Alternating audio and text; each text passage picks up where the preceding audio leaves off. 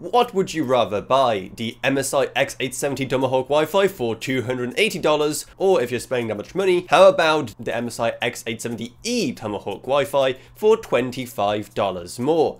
And the difference is, well, almost nothing really. But okay, let's go for everything as usual, shall we? Starting off with the CPU power is the exact same 14 plus 2 plus 1 configuration, rated at a maximum of 80 amps. It even has the same maximum memory overclock rating of 8400 mega transfers per second. So that is all the exact same as the X870 variant.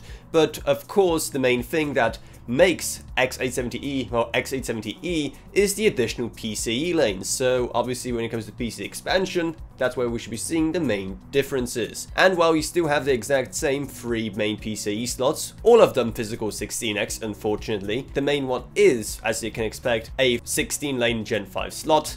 Then you get a Gen 3 1x slot below that, which again could have very easily been physically 1x, but oh well, I guess only I care about that. And then below that another physical 16x slot, but this one features 4 Gen 4 lanes. So that is all once again the same. The main differences we start to see is when it comes to storage, because sure, well, you still do have 2 PCIe Gen 5 slots when it comes to 2 Gen 4 slots, while before one of them had just 2 lanes, now they're both full 4 lanes, so you won't be missing out on half the speed on one of your drives. And in addition, the third NL2 slot and the third PCIe slot no longer share bandwidth, unlike on the X870. Though one thing that still shares bandwidth is the fast USB Type-C ports at the back, alongside that second Gen 5 NL2 slot, so just keep that in mind. And to top that all off, you still get 4 SATA connectors, and other internal I/O includes 8 fan connectors, which to be fair should be the standard on these kind of motherboards, and it's more than enough for most cases, plus 3 addressable ARGB connectors and 1 classic 4-pin non-addressable one.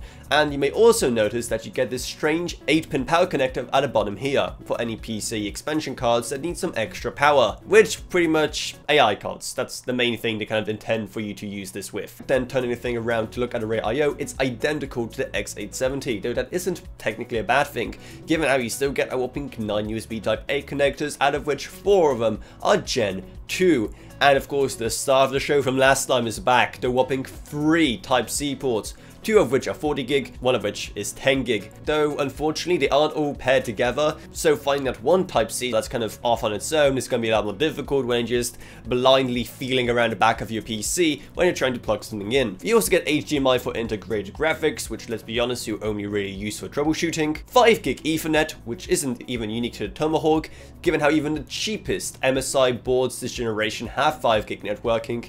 The expected Wi-Fi 7, and when it comes to audio, you get just 2 audio jacks and optical SPDIF running out of the ALC 4080 codec. Meaning that unless you need those additional PCIe lanes, then I don't think it's going to be worth it to most people. However, if you know you'll be putting a lot of M.2 drives in this, or a lot of other expansion cards, like say capture cards or whatever, then it could very much be worth it, so you don't have to constantly be referring back to the manual, seeing which slots you can use and which you can't.